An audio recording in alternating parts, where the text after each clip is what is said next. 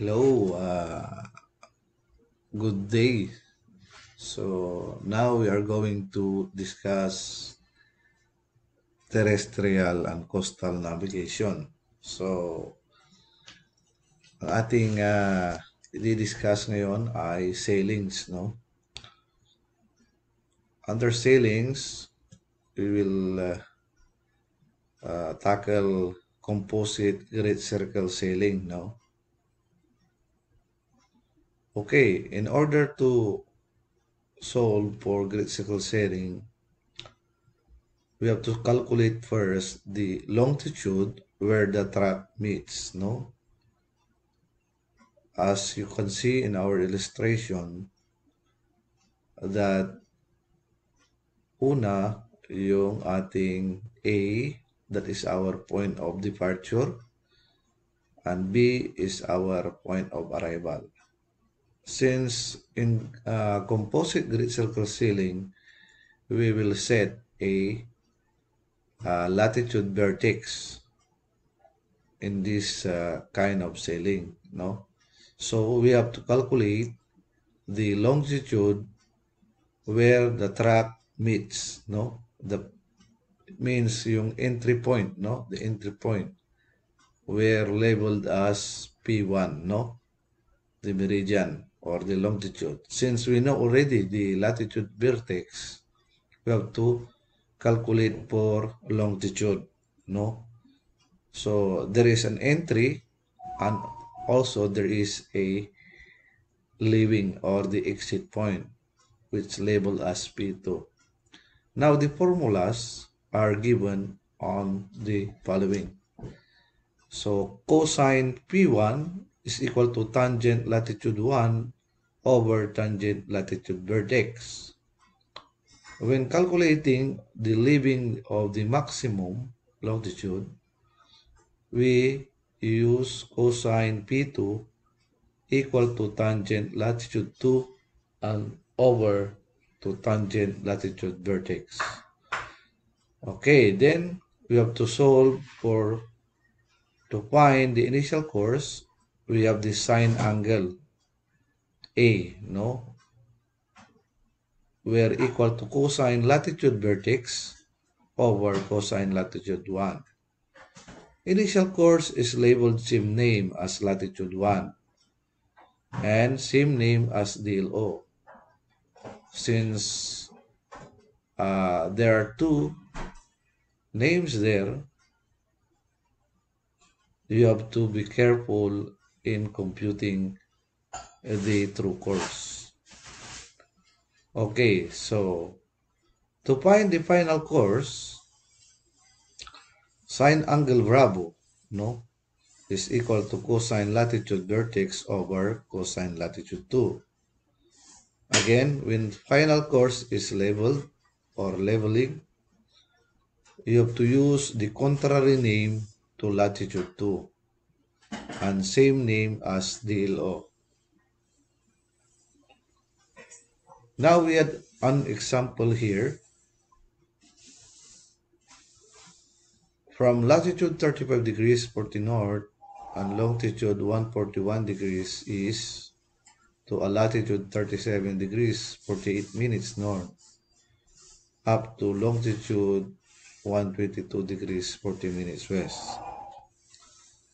Our limiting or the latitude vertex is 45 degrees. By composite sailing, we have to compute the following. A longitude where the track meet, A. Longitude when leaving the maximum latitude.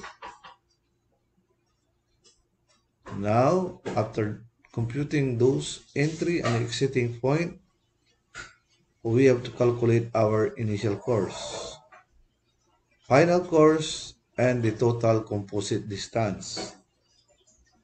Now that we have discussed the following formulas, again, to find the total distance, there are three legs there, which shows AB1, the first leg, VB2, the last leg, and the B1, B2. according to our figure. So formulas are given as follow.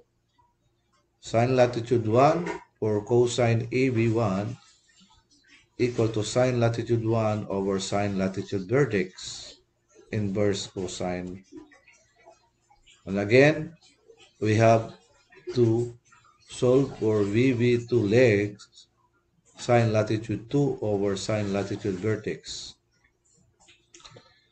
Phi3 is equal to DLO subtract by the sum of P1 and P2. And in order to get the total value of B1, B2, we just simply P3 multiplied by 60 and again multiply to cosine latitude vertex. And the total distance is going to the 3 legs. We have to add the 3 values, no? AB1, VB2, and B1, B2. Okay, this is the illustration of our composite great circle sailing, where we depart from point A to point B. And the straight line from the middle, which is our latitude 45 degrees.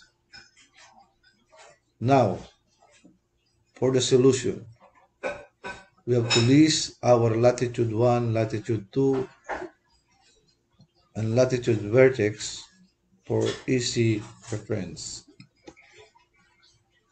Again, listed longitude 1 and longitude 2 were values 141 for departure and for the longitude arrival 122 degrees and 40 minutes west. So the difference or the sum of the DLO, since we have a different name, we have to add. And if the sum is greater than 180, we have to deduct from 360. Now we have the answer of 096 degrees 20 minutes west, east rather, since we exceeded from west, so our name is east. To find the longitude where the track meet,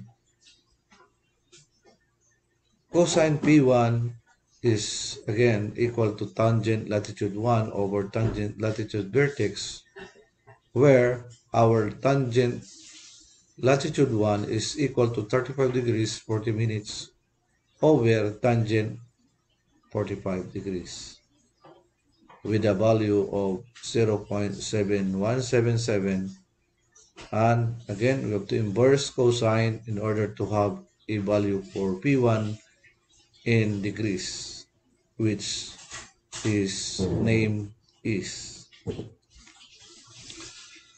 In order to get the longitude vertex 1, we have to add our initial longitude.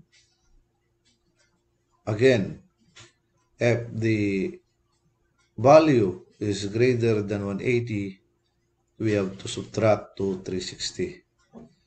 That's why we have here 174 degrees 51.9, and then it's west because from eastern longitude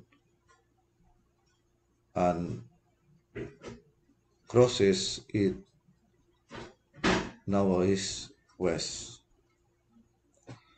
Again, to find the longitude when leaving the maximum latitude, we have the cosine P2, where again we have to use the latitude 2 over tangent latitude vertex. So the value or output is 0.77568. Don't forget to inverse in cosine to get the value in degrees. And again, since we are looking for longitude vertex 2, we have to add the uh, longitude 2 where the value of our longitude vertex 2 is equal to 161.48 minutes west. And to find the initial course, sine angle cosine latitude vertex over cosine latitude 1, since we have a vertex of 45 and our latitude 1 35 degrees minutes 40 minutes equal to 0.87036 inverse sine, and you will get 60.5. Since our latitude 1 is in north and our longitude is the difference of longitude is east, since northeast is in the first quadrant, this is our true course.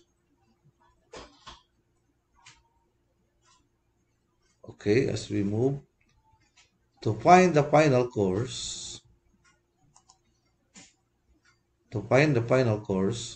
since angle V is equal to cosine latitude vertex and latitude 2, since our vertex for the limiting latitude is 45 and over to latitude 2, which is 37 degrees to 48 minutes, with a value of 0.8948962 inverse sine, and we will have a 63.49 degrees. And since our latitude 2 is north, then we will name it in contrary. So we will use south. Same with DLO, which is east. So 63.49 southeast quadrant. So since she is on the second quadrant, we have to deduct from 180. So 63.5 degrees less to 180 degrees is equal to 116.5 or 117. True. Okay, now moving on. To find the total distance, as we discussed from earlier, we need the three legs. No? First leg is AB1. Cosine AB1 is equal to sine latitude 1 over sine latitude vertex. Sine latitude 35 degrees 40 minutes and the sine vertex of 45 with the outcome of 0.82458. Inverse cosine and put it in degree and multiply to 60 in order to get in miles. Now that we have first leg distance, we will calculate the last leg and later on the middle legs. Cosine BB2, where sine latitude 2 over sine latitude vertex, where sine latitude 2 is equal to 37 degrees 48 minutes over sine 45 degrees 0.86678 outcome. Inverse cosine and you will get 29.91 degrees and then multiply to 60 in order to get in miles. Lastly, we will solve for B1, B2 in order to solve to B1, B2, first we have to calculate P3, where the value DLO subtract to the sum of P1 and P2. 96 degrees, 20 minutes, subtract to the value of a sum of 44 degrees 08.1 plus 39.08 will have a total of 83.16.1, and then subtract 96 degrees 20 minutes to 83 degrees 16.1 with a value of 13 degrees 03.9. Now that you have take the value of P3 in order to solve for the last leg, P3 where 130391.91 will be multiplied to 60 and then multiply again to cosine vertex, which is 45 degrees. You will get the value of 554.3 miles. So to get the total distance, we have to add the 3 legs, which is AB1, the first leg, the second leg, the last leg, and the middle legs, where the total value is, or total distance is 4,416.3 miles. Okay, that's all I wanted to share regarding Composite Great Circle Sailing. Thank you for watching.